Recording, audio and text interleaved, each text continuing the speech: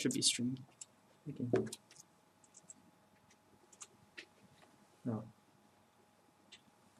Hi everybody. So today's lecture is going to be by Calvin. He's a master's student here at Georgia Tech. So yeah. Hi, as Topraj introduced me, my name is Calvin, and I'll be delivering the lecture for you today. Let me adjust it a little bit. Okay. So today we're going to be discussing about number theory, and we're going to touch on topics like prime numbers and modular arithmetic, and then we're going to move on to other topics like in the areas of arithmetic. And hopefully we could make this interesting, and hopefully we can make this lecture edifying. So moving on to the first topic, we're going to be talking about prime numbers. As some of you might know, prime numbers are those numbers that are greater than 1, so that are only divisible by itself and the number 1. So we don't include the number 1, and as we know, the common numbers, as with a lot of you are familiar with, are 2, 3, 5, 7, 11, and so on. And I think because this is very interesting topic in terms of mathematics and computer science, it's been a very large part of the focus in terms of how it interacts with different systems. So I think it's important for us to be able to program and find those prime numbers. Now, there's no general formula for finding a prime number. If you do, there's a $1 million prize associated with it. So what we have to do instead is be able to actually sort of crank out these prime numbers one by one. And we're going to go and write a method in Java. I'm going to write it on the board. That's going to help you figure out how to find these prime numbers.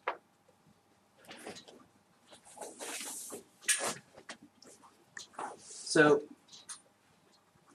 we know that prime numbers are prime numbers are only divisible by 1 in itself. So by that logic, it can't be divisible by anything that's smaller than it other than 1.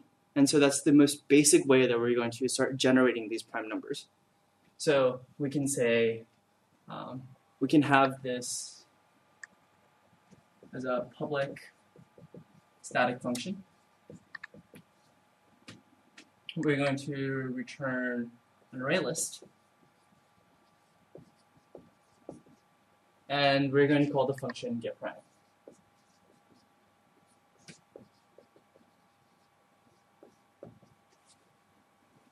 And so basically we're going to have this function return as many prime numbers as possible. Or we can constrain it, right? So we can say long n, and we want to be able to find all prime numbers less than n.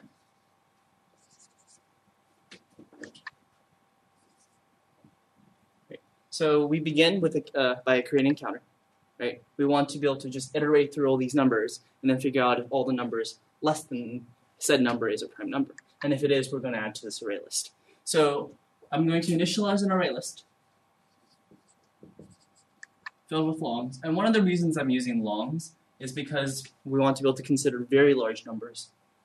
And in order to consider very large numbers, we might want to use a long instead of an integer. So results equals to new array list. Simply instantiate it. And the reason why I'm using an array list as opposed to an array is because we're not quite sure how many prime numbers that we'll be able to find that's less than n. Usually that number is considered to be about the natural log of that number. And so we'll talk about that in a little bit after we look at this function and how that's important and how that's significant. Array.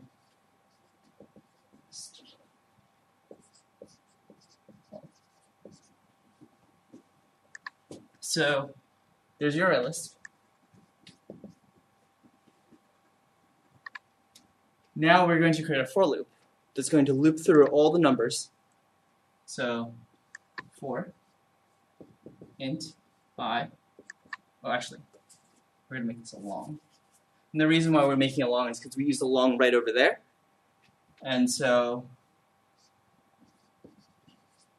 we can do proper comparisons between the two. And we're going to start with the number 2 instead of 0 or 1. And the reason why is because 1 is not a prime number. And so we're going to start with 2. And we know 2 is a prime number, but we want this to be sort of inclusive in terms of all the numbers that it considers. And while I is less than or equal to n I plus plus.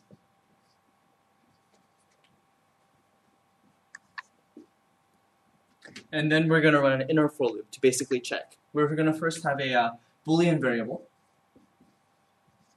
is prime. And we're going to set that to true. And we'll see why in a little bit. Right. And then we run a reverse for loop from this all the way back down to 2. This is, so we say for long j equals to I minus 1, while I is greater than 1. While j is greater than 1, j minus minus. And so, as you can see here, what we have is we begin with this array list of results. Then we go and start considering all the numbers between 2 and n, since we're trying to find all the numbers that are less than n. Then we try to we set up a Boolean variable to test whether or not it is prime. And so we're going to run this reverse for loop.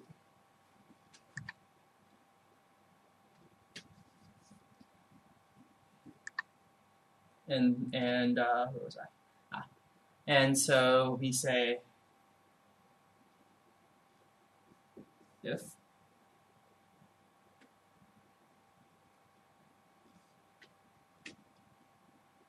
I modular j equals 0,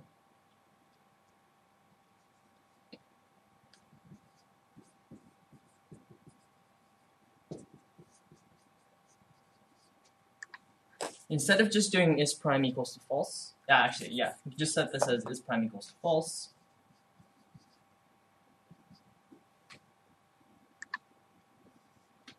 Right, and we're going to expand this a little bit. Apologize for the little messy, for this being a little messy. This goes up here, this goes up here, this goes right here. No, this goes right here. Okay, so, right, and inside this for loop, once we go check all the numbers that are less than that, we can basically add it to the results array list that we created earlier. Results that add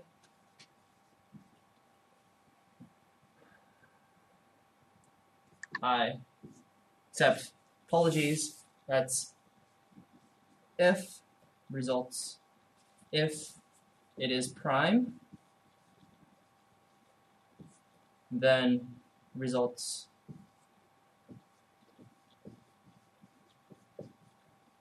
dot add I. Then escape this for loop, and then at the very end we want to return results.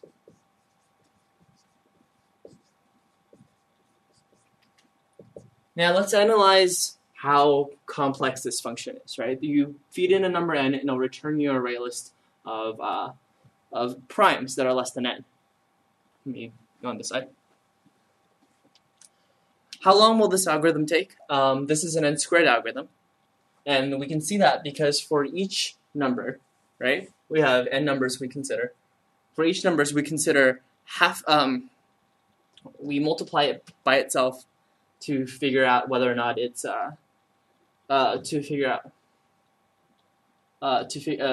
we multiply all the smaller numbers to figure out whether or not the number is bigger or smaller than whether the number is actually prime. So as you can see in this instance, we have this outer for loop which goes through n iterations, and this one goes through n minus 1 iterations. Sorry, the I iterations, and that actually comes out to be n squared. In fact, more appropriately, it's actually n squared over 2. When we consider big O analysis, we drop any constants, so we only consider the n squared aspect of it. Now, this is a very tedious algorithm, and so we're going to discuss in a bit how we can improve this algorithm. But before we can do that, we have to talk a little bit more about primes and some of the insights that we can glean from it. Now, there's some interesting proofs, there's some interesting properties of primes that we should consider and we should look at. The first one came from a very long time ago. I believe Aristotle was the one that sort of proved that there could be an infinite number of primes. And I think that's very interesting to consider and look at. The proof goes like this.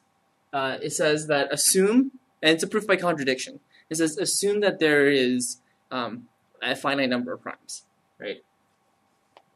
So then the product, right, of all those, the product of all these primes of P1, P2, P3 to Pn, take the product of all these primes and then add 1 to it. And then provably, you actually cannot divide any of these numbers by either P1, P2, P3, all the way to Pn. And because of that, that number cannot be divisible by any of them, so that number must also be prime in that context. But this isn't a way to generate primes. I don't want you to confuse you with that. This can very much come up with a composite number as opposed to a prime number. Composite being non-prime numbers that's also greater than 1. And so this is simply just a proof that there is not a finite number of primes. And so it's very interesting when you consider increment the number by 1 and then how it becomes a new set of prime numbers. And so that's one insight that we have. The second insight that we want to be able to have in order to help improve this algorithm is if you want to consider the parity of prime numbers. So if a number is divisible by, if a number is not prime, then there are a set of numbers for which you can actually multiply them together to get the following number. But they always come in pairs of some sort, unless they're perfect squares. So let's talk about the number 6. Right? It's clearly not prime. There's 2 and 3. But if we were to list all the numbers between there, we have 1, 6, and then we have 2 times 3. 4 is obviously not divisible by 4 cannot divide 6, and neither can 5. But 2 and 3 can divide 6, and so it comes in these kind of pairs. Again, if we're to consider an example like 36, right? We have 1 and 36, 2 and 2 and 18, 3 and 12. We have 4 and 9. 5 doesn't divide. 6 divides by 6. And because they're the same number, we can just put down 1, 6. And as you can see, these are all paired together like that. And it's interesting to consider this pairing when you sort of design this function, because it'll actually speed up the amount of work that you have to do by a lot. So instead of actually considering this entire list of numbers, all we have to do is only consider this many numbers. But how many is this many numbers? It's not half. It's the square root of that number. And that makes sense because the square root is the central point. That's where the parity lies. We have to consider also the square root because we don't want to miss over something that's square of a prime number like 9 or like 121. And so instead of running through this and have an n squared result, we can actually change part of this so that it actually considers only the square root number instead of the entire number of instances. And so we're going to change this function as follows. So we have for long j equals to I minus 1. And instead, actually, we're going to turn this for loop around. So we can deal with smaller numbers. And smaller numbers are a lot more efficient to do computations with. So we have for long j equals to 2.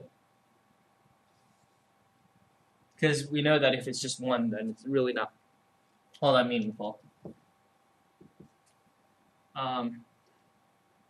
While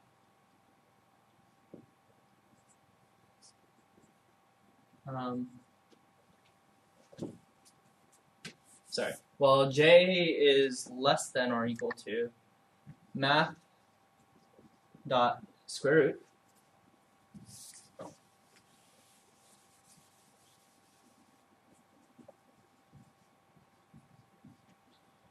root of I, j plus plus. And then we can do the same logic as before. If I modular j equals 0, then is prime equals false.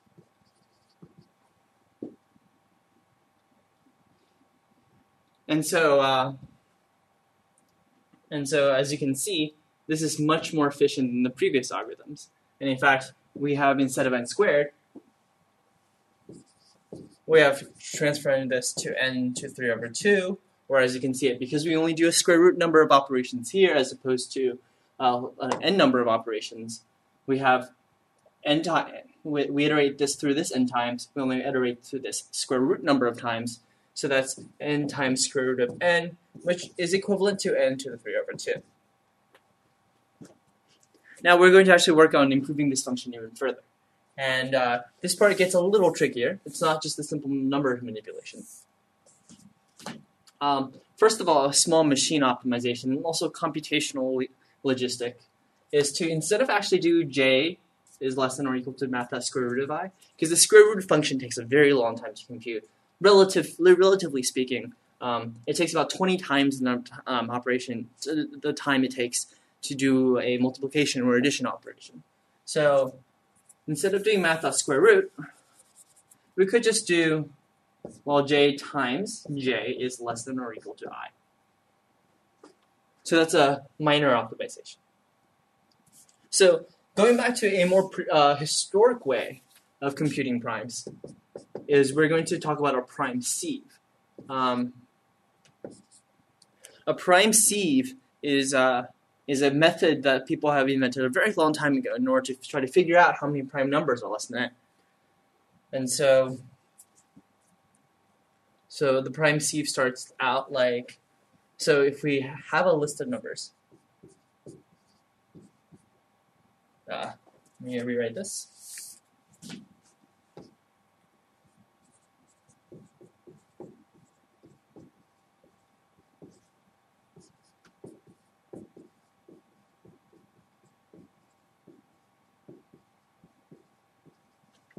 Right, and then we just begin to start crossing out all the numbers that are prime or not prime, right? So we begin by saying 1 is not prime. Since 2 is available, we circle 2. And then the next step is we take out all the multiples of 2 in this instance. So we have 2, we cross out the 4, cross out the 6, cross out the 8, cross out the 10, cross out the 12, 14, 16, 18, 20. We look at the next number. Since it's not crossed out, we circle it. It's another prime. And then we begin by crossing out all the multiples of 3. 3, 6, 9, 12, 15, 15, 18, and then 21. When we go to the next number, we see that it's a 5. Well, 4 is crossed out, so we know that that's not prime. We see 5 available, so we cross out all multiples of 5. It's already done. See 7. Try to cross out all the multiples. It's already done. 11, 13, 17, 19. And that's the prime sieve. Now, this is actually a very surprisingly fast operation, assuming that you can cross out all the prime numbers by themselves. We won't go through the proof of this, but this is actually a log time algorithm or a super log function. And so this is really quick, but the thing that takes the most amount of time is actually going through all the numbers and crossing them out one by one. And that, unfortunately, still takes an n square number of times, because actually just a linear number of times for every prime that we find. And so that really does add up after a bit. And but I think we want to take the intuition, right? That if we can actually just locate the primes and cross out all its multiples, that will eventually result in the answer that we're looking for. And so the way we're going to do that is to exploit certain features of this list. Again, let's go back to the example of 36. Right? We have 1, 2, 3, 4, 6, 9, 12, 18, and 36. We have all these pairings, right? We have 4, 9, 3, 12, 2, 18, 136. But we really don't have to consider pairings like 4, because if we know that if it's divisible by 4, then it's also divisible by 2. Right? In the same sense that we don't really care about whether or not it's divisible by 9 or 6, if we already know that 3, it's already divisible by 3. So by that logic, we only have to check the number of prime numbers. And because prime numbers are what we consider sparse, right? There's only a there's only a log number, as I talked about, the actual log number of primes in a given range. Then that's going to be a lot quicker in terms of trying to find out this number than previous methods, right? So again, over here, as you can see, if we're talking about a number like 36, this algorithm will go log j equals to 2, fine. 3, fine, right? Well, actually, they're not fine, right? But it's also going to start checking 4. It's going to also check 6 before it terminates. So we don't want it to check 4. We don't want to check 6. We only want to check at all the prime numbers that are less than that. And more interestingly, we only want to check all the prime numbers that are square root less than that. So let's change the logic here so that we were able to do that. So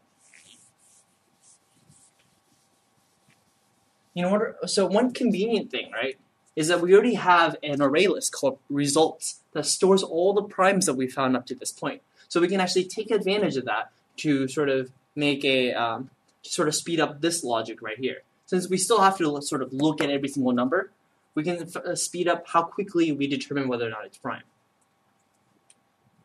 So we instead of log j equals to 1, right? We're actually going to change this part of the logic almost entirely. I'm going to say if for int I equals to 0,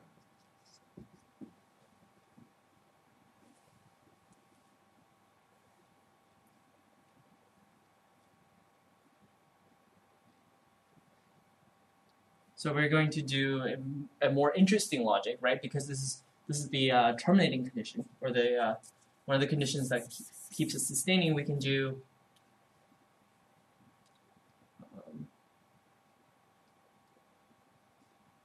results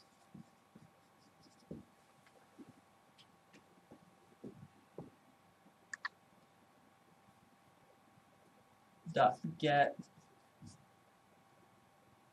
I times results dot get I is less than or equal to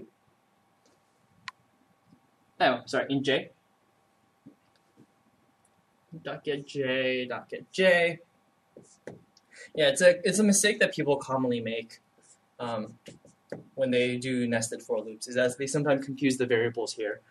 So as you can see here, we have if int j equals to 0, if one of the primes in here times another prime in here is less than j, then we continue to start evaluating the sequence. And then we can do if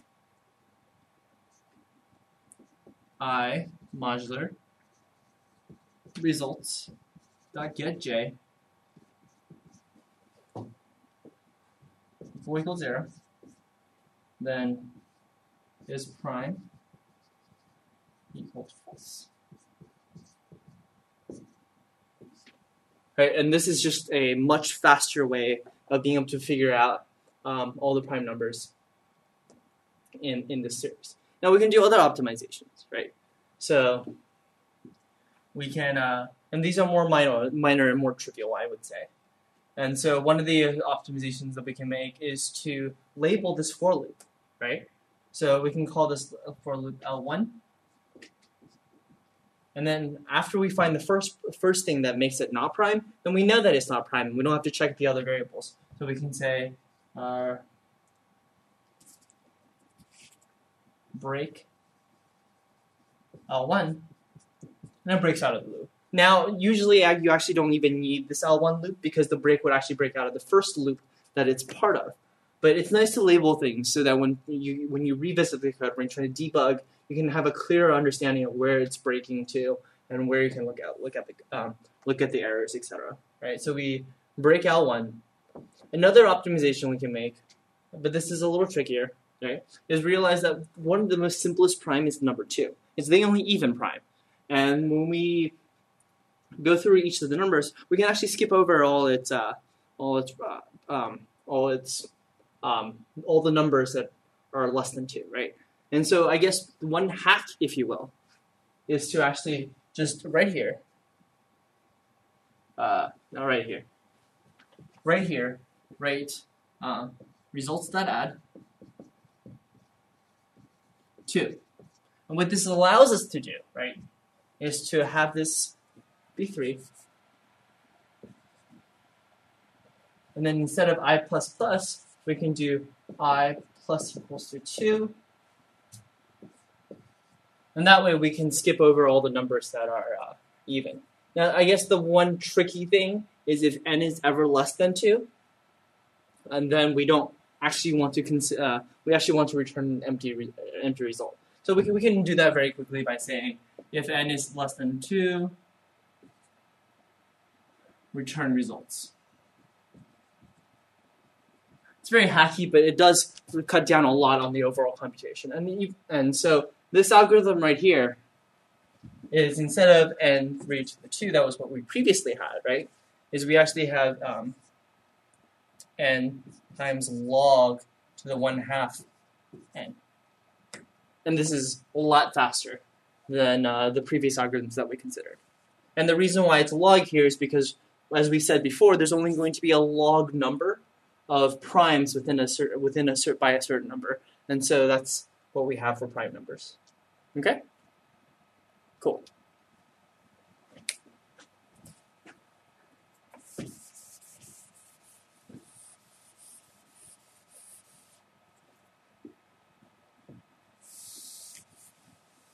If you have any questions, feel free to ask. It doesn't seem like people tend to be asking questions, but if you have any questions, I'll check the questions area, the comments area on the video periodically.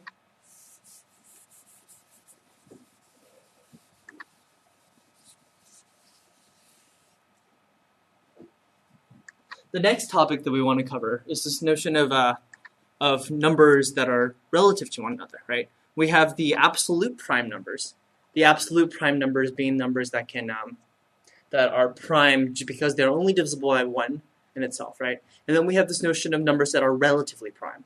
Numbers that are relatively prime are numbers that are prime, I guess, relative to one another. And this will make sense once I give an example, right?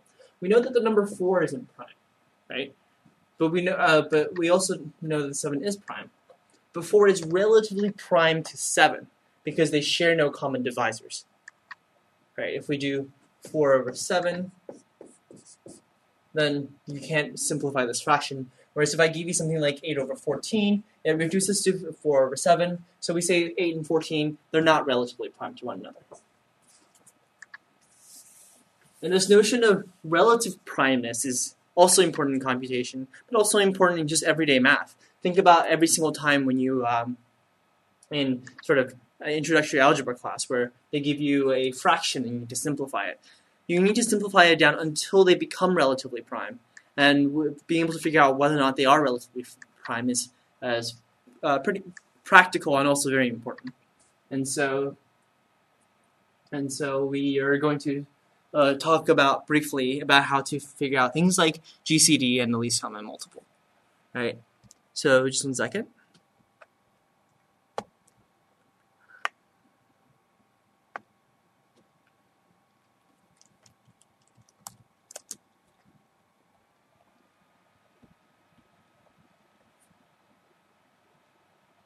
Okay. So the way we're going to figure out what the GCD, or the greatest common denominator of two numbers, is going to be is we're going to define a recursive function. A recursive function is a function that calls itself, so that when throughout its execution, it goes and reintroduces itself over and over again. And so we're going to call this function GCD, right?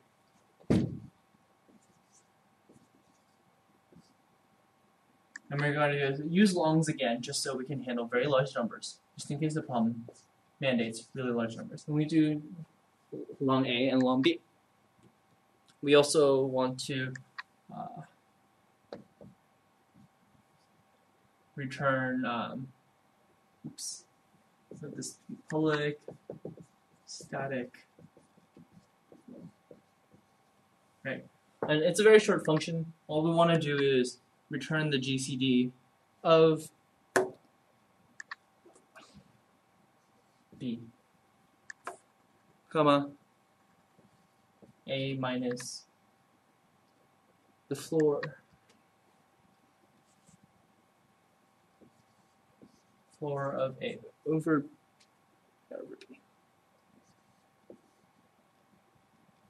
Right? Or we can actually express this as GCD of B, comma A mod B.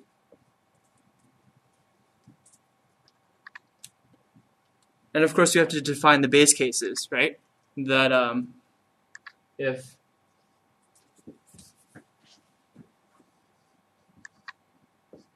GCD ever is A, comma 0, right? So if so even before this, right, we do put the brackets for definition. We don't even need that big. We can say if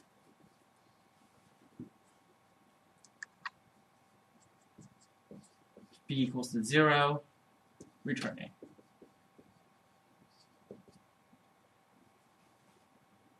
Else return GCD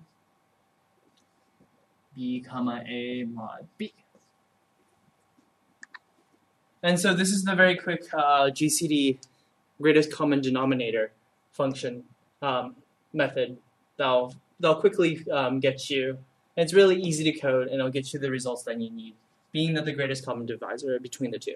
Now, if we put A and B, and the greatest common divisor, GCD, equals to 1, then we know that they're relatively prime to one another. And I think that's an important notion to understand. Right? Now, visiting a concept that we kind of glossed over, but probably needed to focus more on, is this little percentage sign right here that we see a lot in both this in this method and also the prime method that we talked about. The way I checked for whether or not A is divisible by B is to check if A mod B, that's what the percentage sign says, is equal to 0. And I'll talk about that in just a second.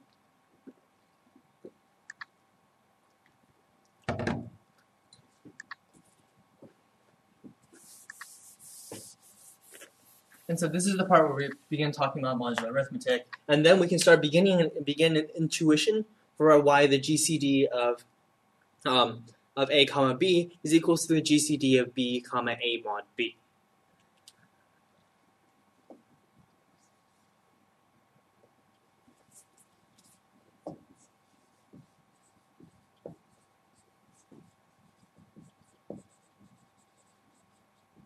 Modular arithmetic. So modular arithmetic is sort of the discussion about how many multiples of something happens to be. So if we say you have the number 7, right? And if we take mod 3 as an example, we get 1. And the reason we get 1 is because it's if we divide 7 by 3, we get a remainder of 1. And in that sense, mod could almost be thought of as the remainder when you divide this number by that number, right? To give you a larger example, we can have the number 27, and then 127, right? And then we're going to divide that by 5, mod 5. Now we can do the long division. I know I haven't done this. People don't usually do long divisions anymore, right? So we can have 2, 10, and we can have 5, 25, and 2. So it's 25 remainder 2. We can throw out this 25, and so 127 mod 5 equals to 2. Now, this is used to great effect for several different reasons, right? This modular arithmetic, like prime numbers, are very effective in terms of using for computer science applications like cryptography and security. but also because modular arithmetic helps simplify really large numbers. There's a lot of properties of numbers that gets preserved when we use modular arithmetic to convert one number over another, or new properties become introduced that simplifies a lot of different kind of computation. Because of that interest and for that purpose, we want to sort of try to exploit and use modular arithmetic to the best of our abilities. So we have 127 mod 5. Actually, so let's begin trying to start by sort of developing an intuition for why modular arithmetic works in the GCD instance. Okay. So let's say we're given the number 36 and 27. GCD of these two. So the algorithm would dictate that this is equivalent to GCD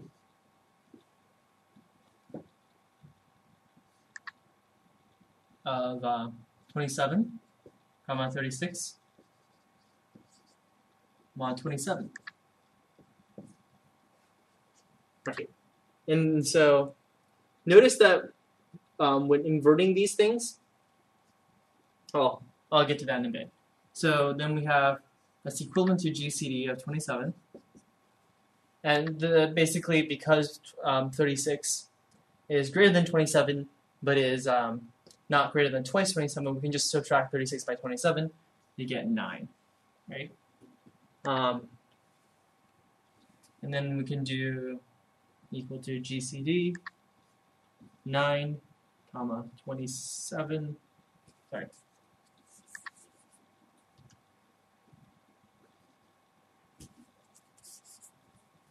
Nine mod 27, okay, and that's actually just equal to GCD of 9, 9. But taking it a step further, that equals to the GCD of 9, 9 mod 9, and that's equal to 0. So that equals to GCD of 9, 0. And we know that to be the answer 9. So as you can see, 9 is in fact the greatest common divisor between those two numbers, and so that's how we arrived at it. But what happened if we switch the numbers, and we can actually take a look at what happens then?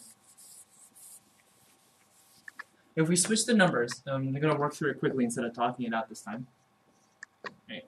We have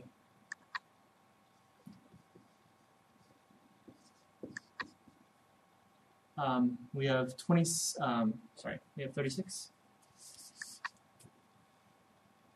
Oh, did I switch the numbers?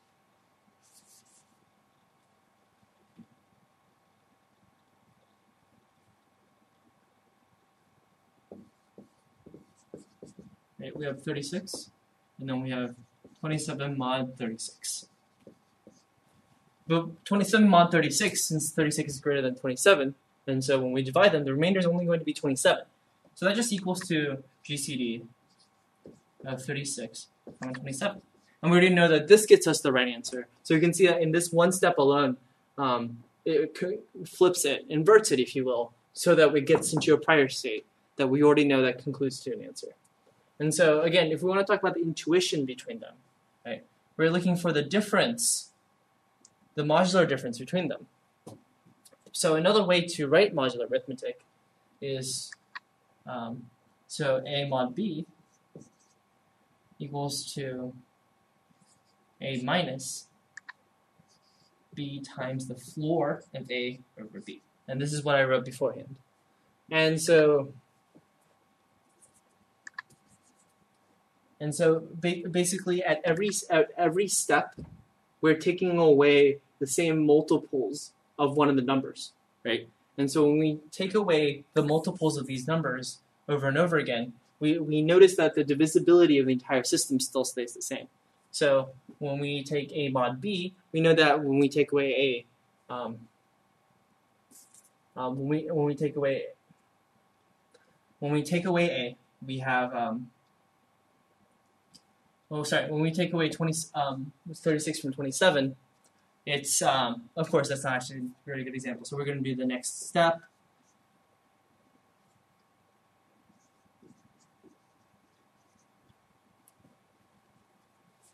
So we're going to have 27, and we have 36 mod 27. And the reason why this step works is because what we have here essentially is we're taking 27 away from here. And when we do that, we actually we almost preserve that number. So we can actually even write that as 36 minus 27, right? And then we can have 27 here.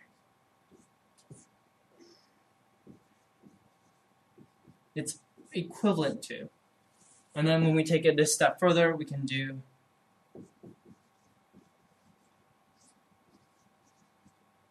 (36 minus 27)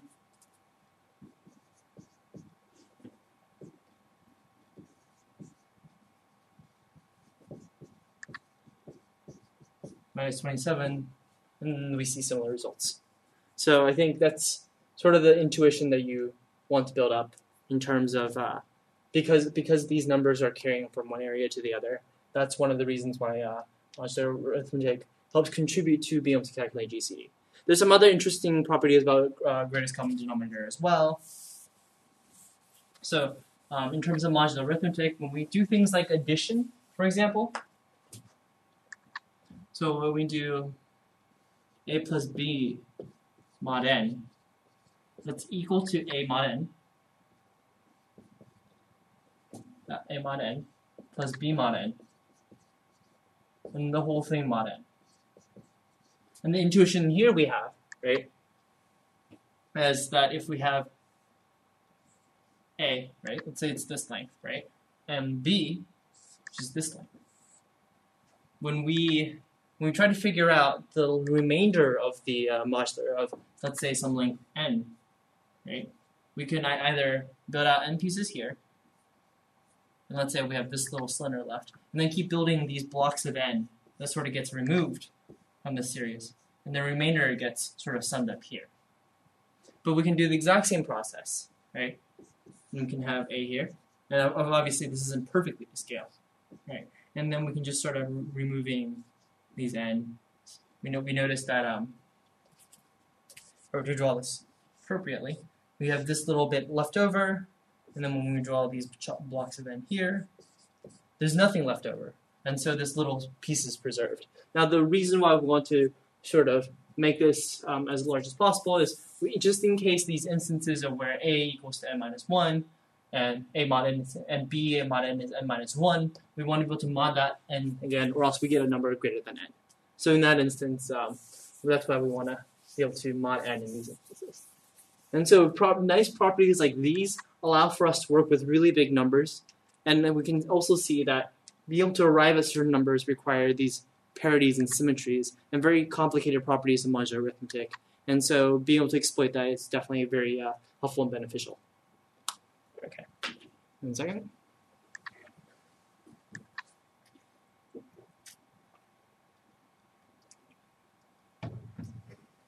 The next topic that we're going to talk about is geometry. So geometry is very interesting, especially when applied to computer science. Now we have had a lot of experience as as society when dealing with geometry, basically on pen and paper. We look at a circle, right? We say a point, a circle, and we start talking about the properties of a circle. And we can build triangles and try to find out its various centers, etc. And you can do the exact same thing on a computer. What you have to do instead, from converting geometry topics into basically topics in computer science, is being able to actually represent these things mathematically and understand basically sort of the same way how you visualize it in your head, but define it so that the computers themselves can start visualizing. So for example, right, when we talk about a circle, we say, what is the smallest definition necessary for a circle? Now there's multiple right answers to that question. One possible right answer is we have a center, right? And then we have the radius. That is, in fact, one definition of circle. Or we can have any non-3 collinear points. That's the definition of a circle.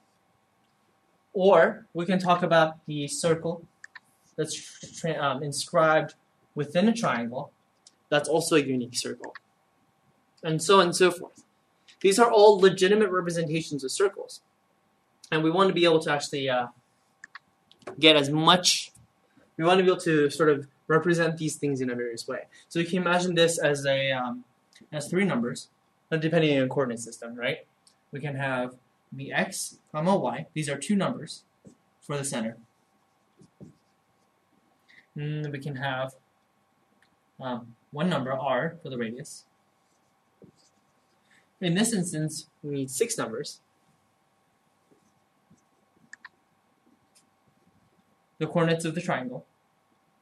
Or in this instance, we also need the same six numbers to do the coordinates of the outer triangle. So this is the inner triangle, right? This is the outer triangle.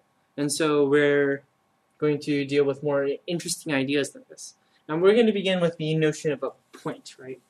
So a point is a number that has an x-y coordinate. Or we're going to assume two dimensions. But obviously this could go into z and so on and so forth. You want to work in multiple dimensions. But for the sake of visualization, because I only have a two-dimensional board, we're going to assume that the geometry in question is in two dimensions. Now, we have a point. We can just list them as two numbers. We can keep them as an array. We can create a point object, or we can just store these two numbers in some kind of well ordering. And the well-ordered numbers would just basically be our collection of points. And then we have, let's introduce another point right here, right? Now let's call that s comma t. And now, if we want, we can actually start defining a line between xy and st. And that's the beginning of geometry. That's the foundation of geometry, is just this notion of this line. Right? And then we can start looking at other things. Right? So if we want to introduce another line from xy to VW, right? And then we can introduce another line from VW to ST. And thus we have a triangle. And we can sort of implicitly assume some kind of configuration or some kind of information like this. So let's talk about polygons then. Polygons are shapes that are closed, made up of a number of lines, and that don't cross each other. So this, for example, could be a polygon.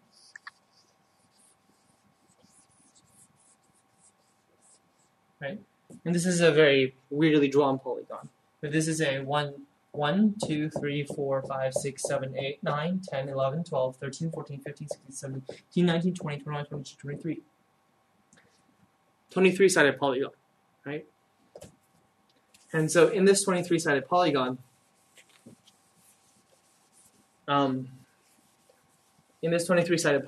we can sort of think of it as shapes. And oftentimes this is very important when we want to sort of approximate real shapes in the real world. So when we have this polygon, we can sort of define them as these points, and we can sort of traverse them clockwise relative to any starting point. It really doesn't matter, because when you rotate these polygons, they still maintain their shape. So we can pick the top point or the bottom point. Just for convenience, we're going to pick the top point, right? And point here, point here, point here, point here, point here. And so we have a polygon that's defined as thus. One interesting thing you can do in mathematics is to actually sort of coming up and see relationships of these points that they have with one another. And so what I'm going to teach you is a very neat way to figure out the area of these shapes without by just knowing these points in a coordinate system. So we're going to begin with a very simple example of a triangle. Right? We know that there's many ways to figure out the area of a triangle. Just to review, and this would probably be a review for some of you, we can find the height and the base, and we can multiply them together. Or we can use something called Heron's formula, which is the square root of S being the semiperimeter. Let's call these sides length A, B, and C. Right? Semiperimeter is half of A plus B plus C. Semiperimeter is of S minus A, S minus B, S minus C. We'll get you the area of triangle ABC. Alternatively, some people know this knows the matrix form. So in case you don't know these side lengths, right? We let's say this is point A, point B, point C, right? we can have a matrix here, and we can call it AX, X of A, right? We have Y of A, so this is the X and Y coordinate of this point A. 1, X of B, Y of B, 1, X of C, Y of C, 1, and half of that will give us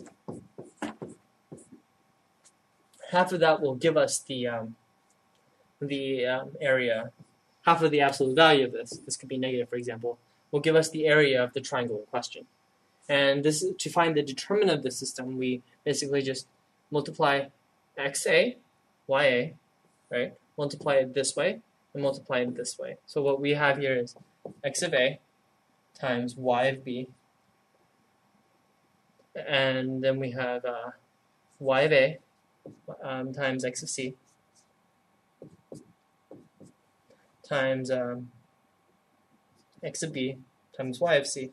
And then we have to subtract the upward flowing diagonals. And so we have X of A times Y of C. This is minus Y of A minus X of B times X of B minus X of C times Y of A. And so to make this a little prettier, if you will, we really have what this equals to is X of A times Y of B minus X of B times Y of A plus Y of A times X of B times Y of C minus X of C times Y of B.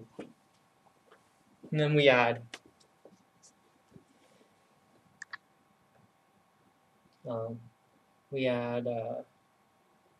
X of C times Y of A minus Y of A, the X of A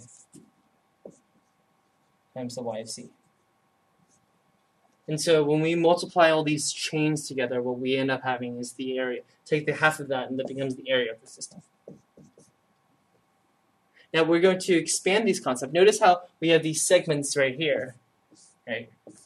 When we have pairs of coordinate points, XA, YA, and we have coordinates points Y of A. What?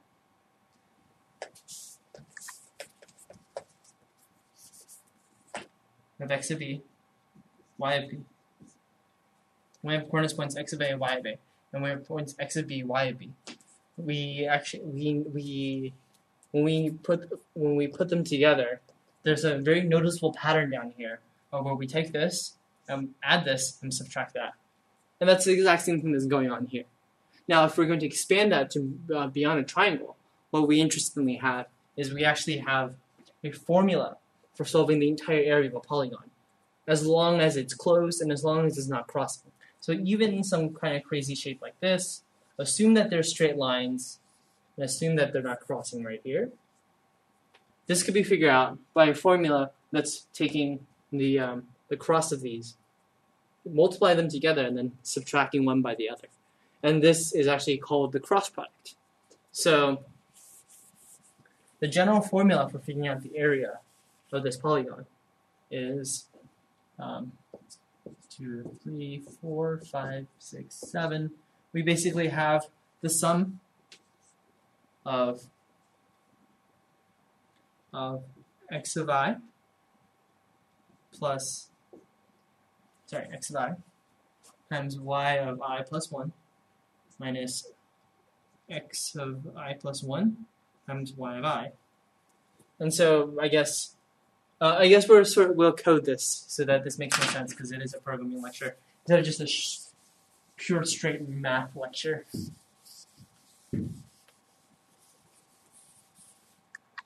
So assume that you're given an array list of integers, right? Array list of int And let's say these will be the size of 2, so we can have the 0 in the C be the x value, and the y in the C be the then the first y in the C be the first and in the position 1, and the x value be in the position of 0, right? So polygon points.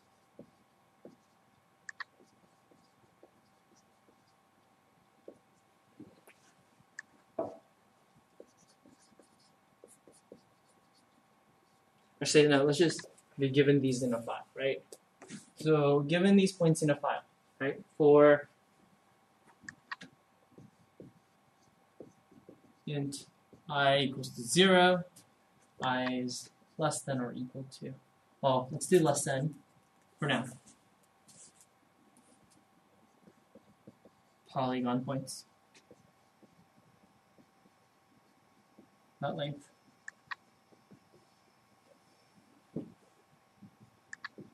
Plus plus.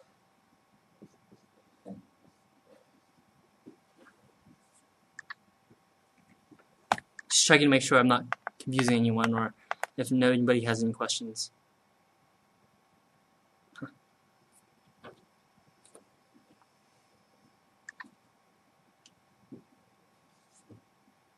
So I is less than polygon points dot length I plus plus, and so we are going to constantly try to check the cross product of these points that we're given here.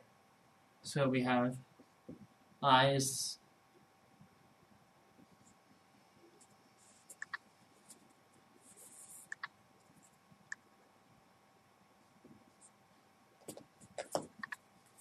so we're going to do a double. A equals to 0.0. It's going to keep track of the running area, right?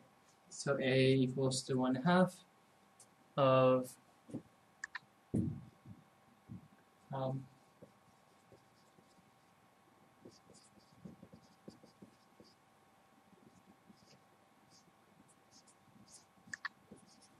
0 times polygon plus 1 of 1 minus 1/2 of polygon points.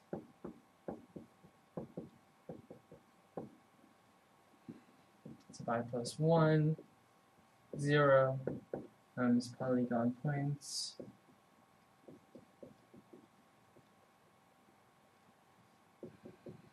I 1.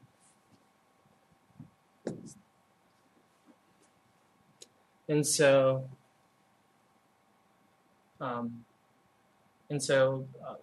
basically this would we will iterate through all these points, and this would eventually return us the area. The one thing we do have to consider is that because we have this I plus 1, we actually can't make this the length of the array.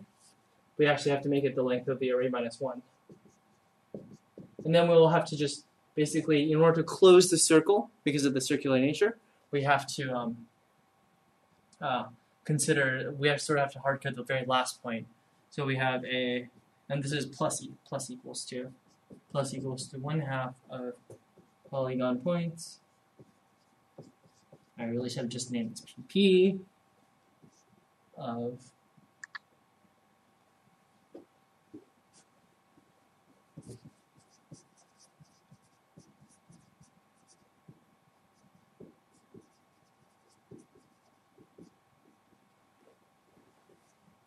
one of 0 times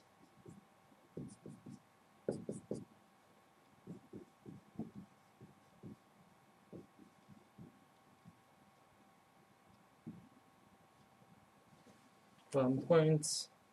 Oh, probably should have added dot gets here.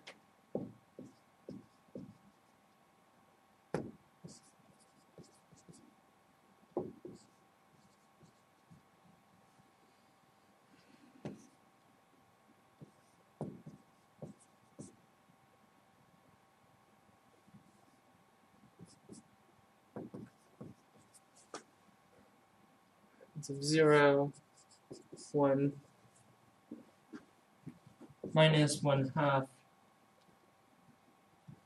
of polygon. Now remember, we have to do them in the right order, right? Because when we flip them around, the answers might be negative, right? So, but we have to actually be consistent about the order in which we do these cross products, right?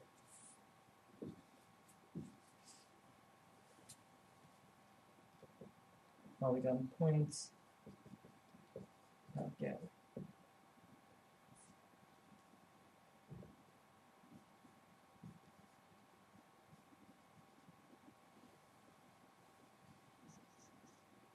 So this one would be 1, 0, 1 times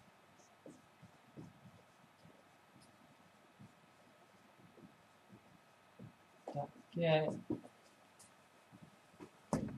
I really should have just named the function pp.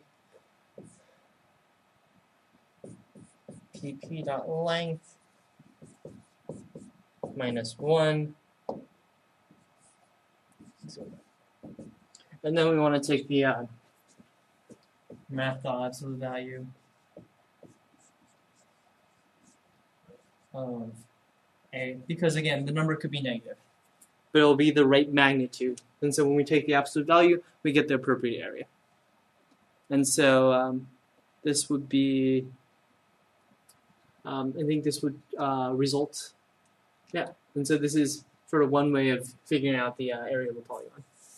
Now let's sort of explain why this works, which I think is really interesting, really fascinating actually.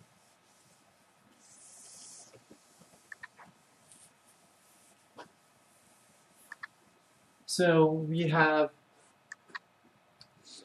this polygon shape, right?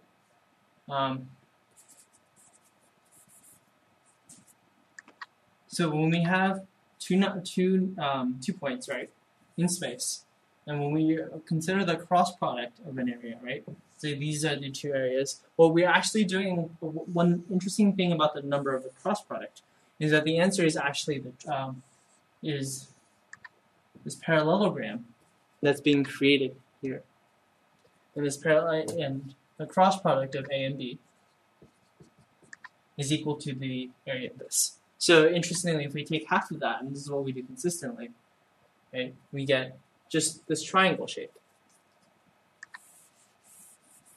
And direction of A and B matters, right? So let's say this is A, B, right? Half of AB, half of A cross B, right, is equal to the negative of the half of B cross A. And let's talk about that implication when we try to draw a shape like this. Okay? Let's say this is the shape that we kind of want to figure out in this coordinate system. What we have in the first cross product is we create this vector, right? And we sort of shade this part. And this is part that we just added, right? In the next one, we sort of add this shape in. But then in the next step, what we do is we are cutting back here. When we cut back here, we essentially erase all the added gains we have here. When we cut back here, we erase the gains that we get here, and then we add back this area, which is countered by this negative deficit that we created here. And at the very end, you get this, in the conclusion, you get this area that you have here, and this is basically how you have it. So again, it's just basically cross product of all the series of points in the same direction, take the absolute value, and divide that by half, and get the area of the polygon. So I think that's a very fascinating, very simple, and very profound trick that you can do in geometry that I think is very beneficial. So I want to thank you very much for watching this this stream. Hopefully you were able to get a lot of stuff out of this. So yeah, we will hopefully see you next week.